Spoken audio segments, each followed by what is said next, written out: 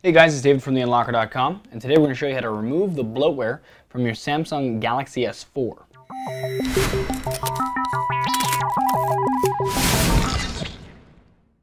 Before you begin, you must be rooted in order to do this procedure.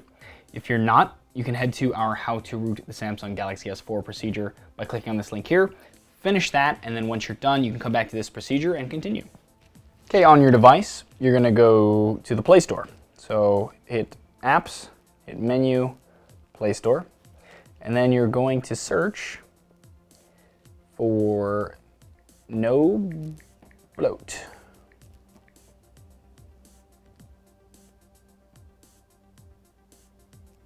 And you'll find No Bloat, the free version. You're going to tap on that, and then you're going to install that. Then open it up.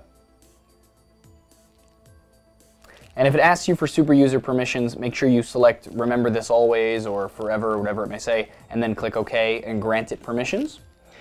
Once you get past that little pop-up, you're going to click on System Apps. And you're going to basically just go through this list and pick any apps that you don't want to have on your device. For example, let's say the AT&T Hotspots app. Tap on it, click Backup and Delete, and click OK. Now what this does is this backs up the app and also deletes it off of your phone, but we wanted it to back it up just in case, because if you're deleting some of these apps, some of these might actually pertain to some features that you might want, like AirView and the other type of things that Samsung has put on the device. So we do this, that way we can kind of play around with the device before we actually delete it completely. Just in case it's something we want to keep, we can go into this section in a second, I'll show you, and actually restore those apps. So in the meantime though, just keep going through all of these apps you don't want, keep tapping on them, hitting up back and delete, back up and delete, and click OK. Once you've got all of those apps done, play around with the device and make sure that it hasn't affected any of the features that you want to keep, and then you can come back into No Bloat, and once you're sure that you want to get rid of something, click on Backed Up Apps.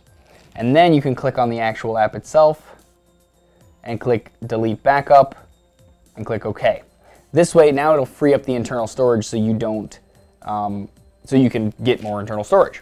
But do keep in mind that once you click that, it's a pain in the butt to try to get this app back. You have to scour the internet for the APK, find it, download, install it. So just be sure that it's an app you don't want and it's not affecting any features that you want to keep before you do this part.